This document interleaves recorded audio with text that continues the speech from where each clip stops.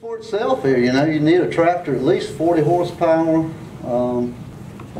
a subsoil or a chisel plow. You know, you need if you have land like us, you're going to need a good moldboard plow, a really good disc, and definitely a rototiller. You need a good irrigation system. All the fittings, you know, it all speaks here. The trencher, we don't own a trencher, so we rent it, you know. It's, I think we rent it for like maybe a little over $100 a day, which isn't bad. If you're on top of it, you can get a lot done in a day. Okay, the mulch layer, we rent that also. Joe, is that $120 a day for that? That's right, we got it all. We'll get to that. Okay, okay. All right, well, I mean, it all speaks for itself here. You know, we use the 4-foot mat, and we roughly use a 4,000-foot running row acre. That may be a little smaller than an actual acre, but that's what we, you know, kind of call it. So it's going to take 4,200 feet because your rolls of fabric are 300 feet each, you know, so you're going to have a couple hundred extra feet there to work with. Our drip lines is 25 mil drip line with 24-inch spaced emitters, and we borrowed our neighbor's propane torch to get the job done. One thing about the T-tape, well, it's not T-tape, but the drip line, we prefer using hard ram line, something that lasts longer, rodents don't get into. But the 25 mil is the biggest that will go through this machine, at least the ones that we use. Unless you want somebody out in front of the tractor trying to hold it into place. But this line goes through the pipe and you can adjust it to either side of the row. You can put it on the surface, you can put it 6 inches down. But anyway, that's the reason we use that particular drip line. 8-foot end posts, you know, at least minimum of 6-inch diameter on that, and need at least one, you know, one on each end of the rope. You need a post driver or an auger. You can rent those if you don't own one. We use 7-foot T-posts with the wire clips, 468 per acre. And then we have a couple of different kinds of T-post pounders. We're going to show you a picture of that in a little bit here. And we use 12-gauge high tensile fence wire. Okay, there's a couple of different kinds of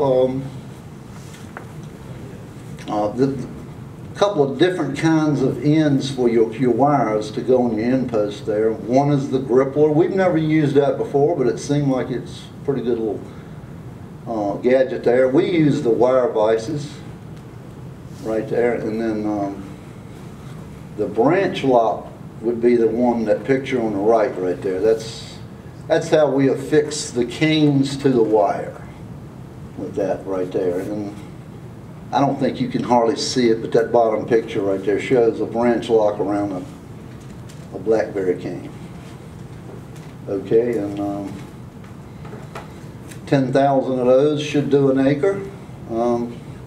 That's 750 plants of blackberries per acre. Okay, Joey, help me out on this. Well, before you buy your first T-post or your first plant or whatever, you really need to know where you're going with them. An acre doesn't seem like a lot. I think I told you before, we didn't know anything when we started, had no idea of production. Anyway, the first year is not going to be that major for you because you're not going to have a full crop. But the second time around, you better be ready. And they don't stop. They don't stop for the rain. They don't care if you don't sleep, eat, or whatever. They're coming. Be ready for them. You also want to know, look into where you're going with your processing. Not all of these berries are going in cups. You're going to have rain damage, you're going to have sun damage, you're going to have worker damage, you're going to have dropped fruit. In an acre of berries, you're going to have a considerable amount of cull berries, unless you just have one year on earth it's like heaven, and it ain't happened to us yet anyway. Where do you usually send those berries? You get something out of them? Or Yeah, take them to yeah. the I mean, you homes want to or look what? into maybe wineries, some of the Distilleries. distilleries. We're looking into that a little bit. Some of the breweries, just anybody that can use fruit that doesn't need to go in a clamshell. Right. You know, you have to kind of research that a little bit. And, you know your market. Are you going to direct market, or like a lot of the people do, the CSAs, the farmers market, the farm stands, pick your own? You can do all of the above to get rid of all these berries, but you need to have an idea of where they're going anyway.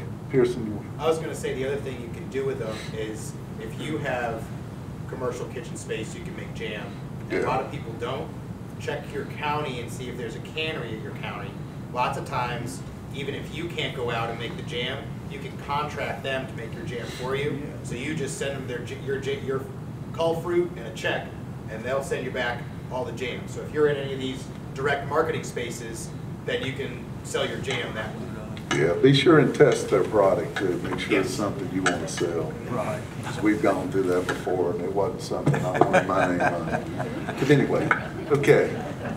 I guess Jeff ought to be telling you about this anyway. Well, the next one we're gonna go over is your location. You know, you need to, you've decided you wanna plant an acre of blackberries, and, you know, you need to decide where they're gonna go. You need to know something about what was on the land before you planted. What's the history? What's going on with the last 5 years on this piece of land? You know, did it have tobacco on it? Did it have wild berries growing on it? Weeds? Did it have winter wheat? You know, things like that. Cover crops. I would recommend that. You know, planting your berries behind several years of cover crops would be ideal. Okay, the next thing, you need at least 8 hours of sunlight.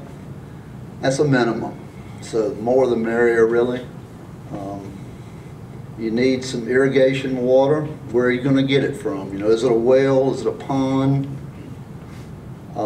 Is it a river? You definitely have to have good air drainage and water drainage. And like I said before, the wild bramble thing, you know, you have to deal with those. If you don't deal with them, they're certainly going to deal with you. You need to establish which way your rows are going to run. We recommend east to west. Our land, not all our land is appropriated for east and west. Some of the land we have on our farm, if we planted east to west, would have so much erosion, you know, it wouldn't work. So, but we recommend east to west, and there's a reason for that. Question. Does your land have to be absolutely flat? What's the highest slope? Well, we don't have a flat piece of ground on our land at all, so Less than 5%. Anything you won't wash away? yeah, I mean, you got to follow good practices on that, you know. But a nice sloped piece of land is ideal for brambles. Yeah. It really is. Why do you recommend east and west? Sunlight. Well, you can use a shift trellis on east and west.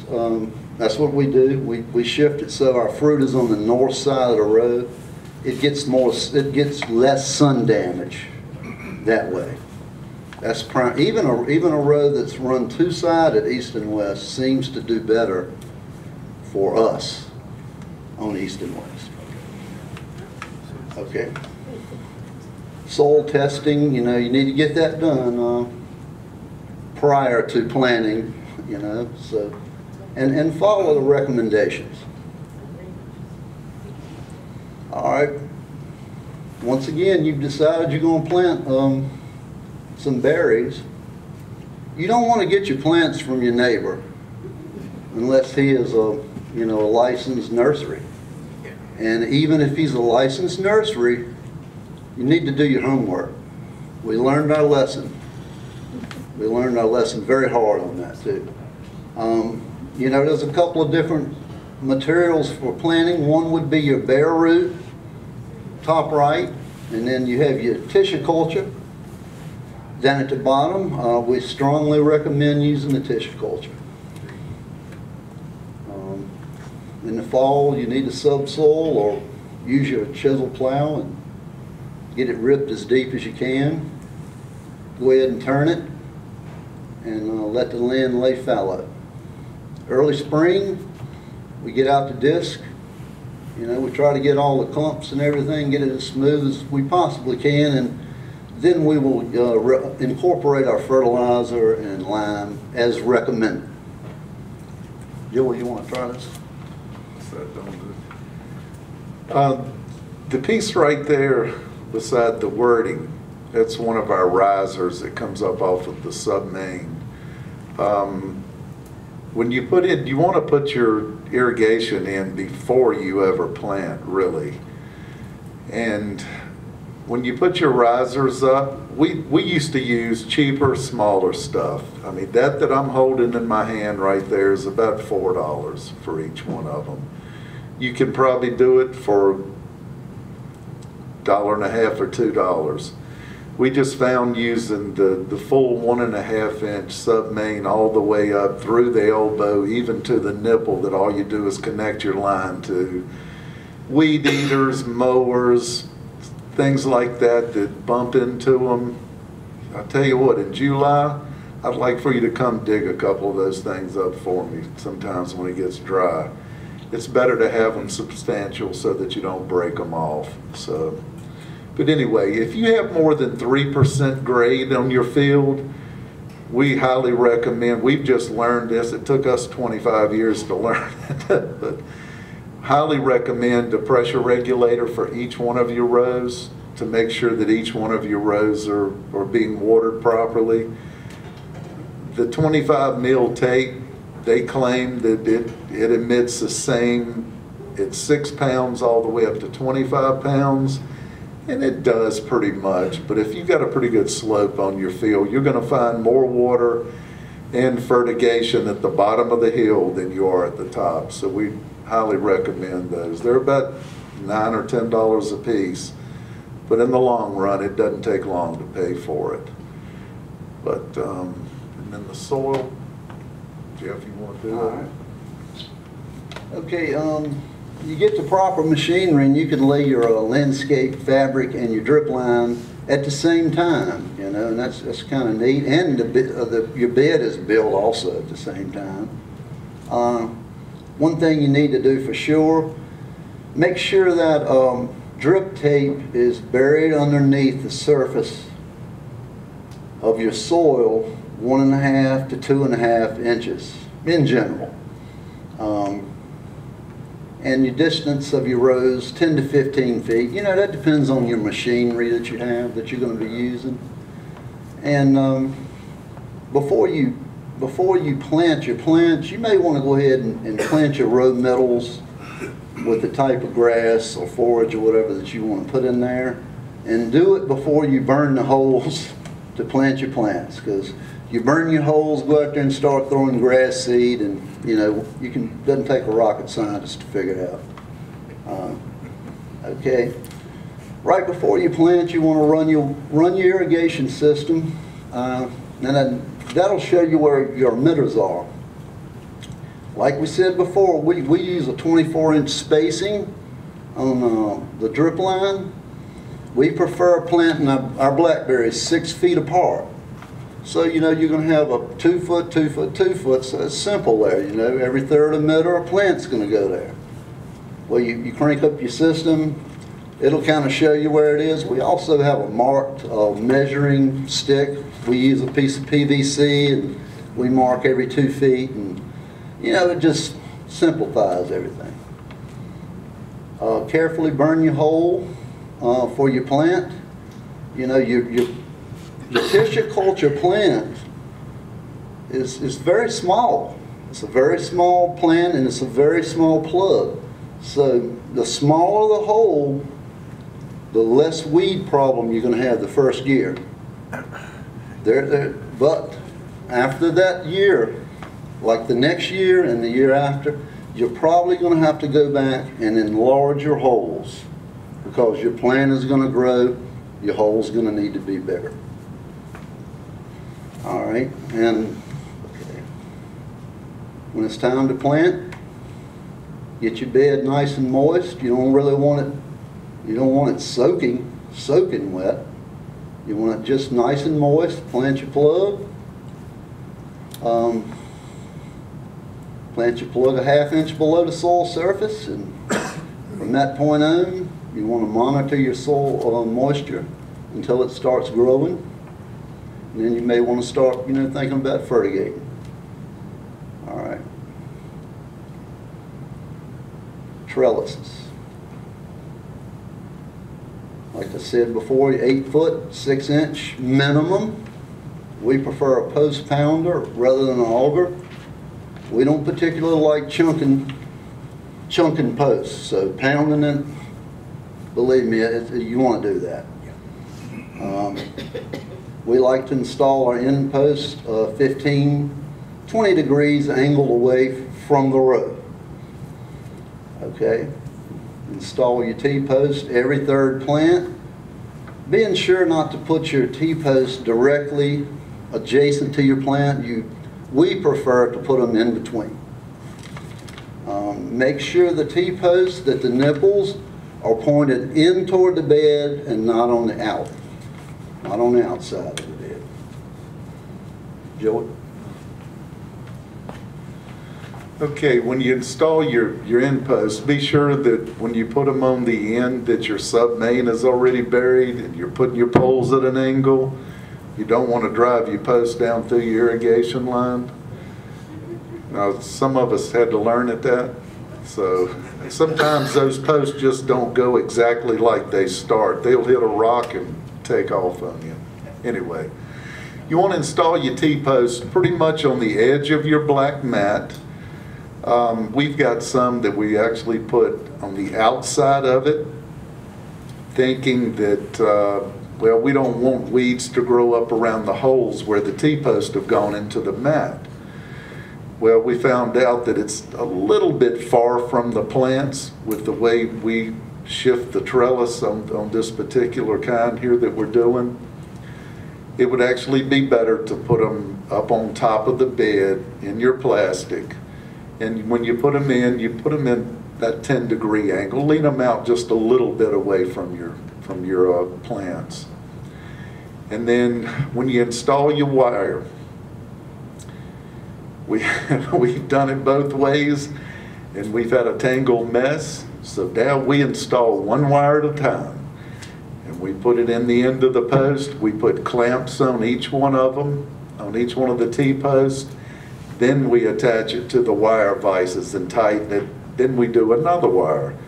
We found out that we thought we were going to get this stuff done in a couple of hours. We were pulling wire out, pulling wire, pulling wire. People were putting them in the ends, and before you know it, the bottom one was on the top was down in the middle. And anyway, I hope this saves y'all a little time, because after we found out, it saved us some. All right.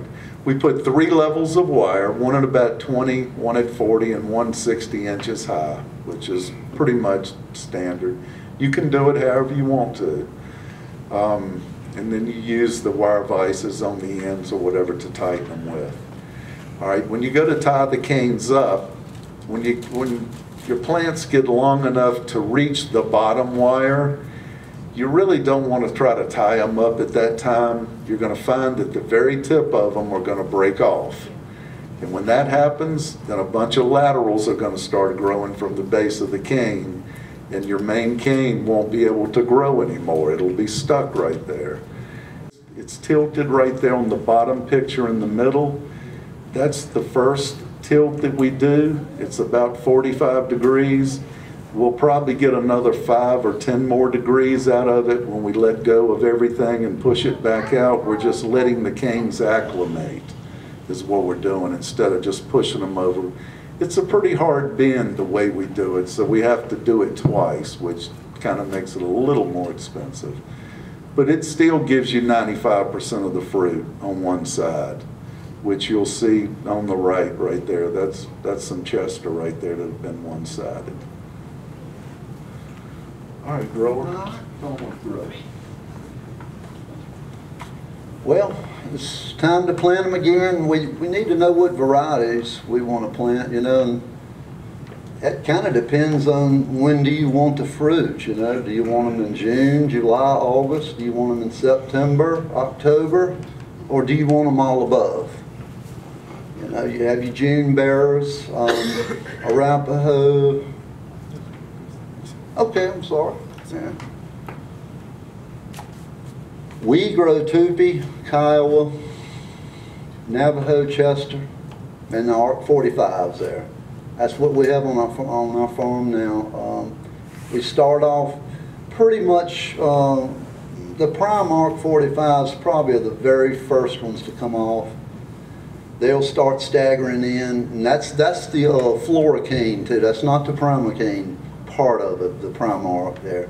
So we start off with that, and then the Tupi come on with a big wallop and just kind of take over the whole early season. And they'll be done really by July 4th. Pretty much will be done, and by then we're picking on the Kiowa really hard, and the Navajo are just starting. And then we'll end up with the season with Chester and Navajo, and primarily Chester at the end. And then at the very, very end, the prime ARCs will have a kind of a, I don't know, light to moderate crop, I would say at best, on those. So, you know, there's a lot more varieties to choose from. That's just what we do. You know, there's some other ones up there. We've tried some of the other ones. We have tried Natchez and Ouachita and had terrible results with them. Other growers have had fantastic results with those. Not Coleberry Farm. We're looking to get Osage and Devon. I don't really know a whole lot about that, but people are starting to plant it. I know, what was his name? I forgot his name. Not Pearson. Yeah, he's got 2 acres of those brand new planting. Okay. Yeah. Okay, cost of putting it in the ground. You got your plants, your mat, drip line. That's a wide range of the financial aspects of this business. You know, it's what you can make of it. That's a great thing about America. We can take Blackberries and make money out of it. It's possible to do that. But you got to work, you know, never mind. I'm not gonna say that. You got to work. Folks, that's it. We've got to the end of it.